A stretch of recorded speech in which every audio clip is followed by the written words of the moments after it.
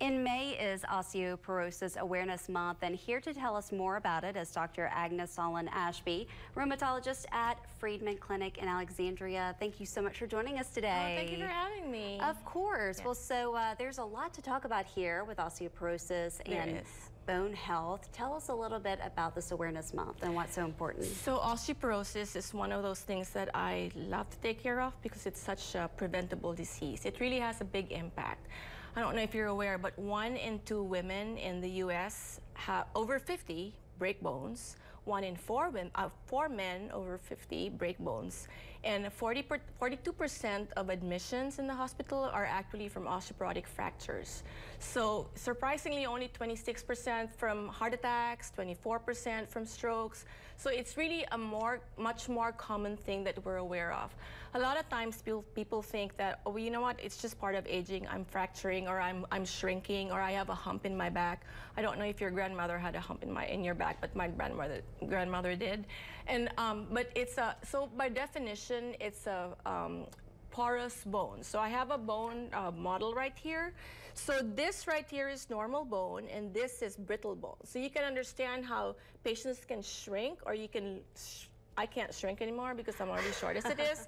So you can preserve your height by building up your bone mass. So it's really not part of aging anymore. So how do we do that? We check a bone density. So here's a graphic of normal bone, and this is brittle bone. So you can see how much easier it is to break this. A DEXA scan is a very simple 10 to 15 minute scan that can tell you where you are at your fracture risk. So in the past, we would find osteoporotic patients from a random chest x-ray. But by the time it shows up on a plain x-ray, 30% of your bone mass is gone. So we're playing catch up here. So who should get a DEXA? Anybody who's postmenopausal, anybody over 50, if you have any kind of risk factors such as long-term steroid use, or if your mother has had a broken hip, or if you have very early menopause. People have hysterectomies at 20s or 30s, you know, so we should alert our doctors to get a DEXA. The problem with this is it's such a silent disease. And once it manifests itself as a break, it's too late. Well, it's not too late. We can always do something about it, but we'd be playing catch up. And so I just want you to show again right here the difference in the bones that have, you know, osteoporosis. And yes, so this is right here is normal bone mass. You see how solid this is, so you can understand if for example, you have bones that are like this. This is so much brittle. So this is what happens when we have a fragility fracture. A fragility fracture is a very low trauma fracture. I've had a patient break a vertebrae because she was sitting on the commode and she sneezed. So just that pressure was enough to break a vertebrae. I had a gentleman who was over, I think he must have been 85 or something.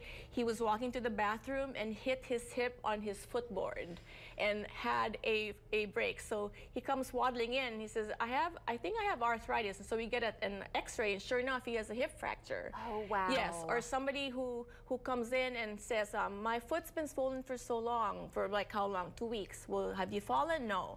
And then we get an x-ray, and there she is. She has a broken toe. And there's no history of trauma. It's because, I mean, you can understand, if it's brittle like this, it's not hard to break it. But the good news is we've got so many different therapies. The better news is we have a way of actually diagnosing this silent disease. That is fantastic. And so if someone is interested in coming to get a checkup and possibly that scan too to see, what's the best way to do that? Can they do that here? Yes, absolutely. So there are very many institutions that have bone densities or DEXA machines, but the really important thing is that to make your family physician or primary care physician aware that, you know what, I'm menopause. I had a hysterectomy when I was 25 and I wasn't really on hormones. Bone loss occurs as early as, you know, the first year after menopause. So actually 20% of your bone mass is gone within the first 5 to 7 years after you menopause. So playing catch up is really hard. So when you go to the doctor and you talk about your high blood pressure and your cholesterol and your thyroid and, oh, I gained some weight, can you put me on something to lose weight? Well, talk to them about your bone mass, or else too, another simple way is to have them check your height.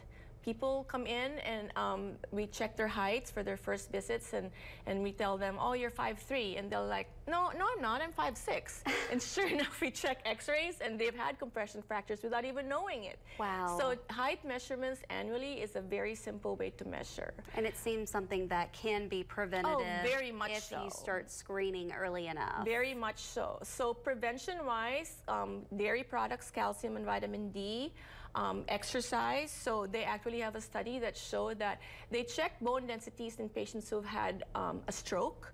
So the paralyzed side actually had lower bone mass than the non-paralyzed side. So weight-bearing exercises help build up your bone, taking away things like tobacco, drinking more than 3 alcoholic drinks a day. You know, so there are certain things we can't alter with risk factors such as being Caucasian or being postmenopausal or being a female, which is a risk factor. But there are so many different things that we can alter or modify to make us keep our bone mass. Fantastic. And so is there a resource out there if people want to learn more about this? Yes. So the National Osteoporosis Foundation, it's nof.org. You can go in there, and there's several different ways of just educating ourselves.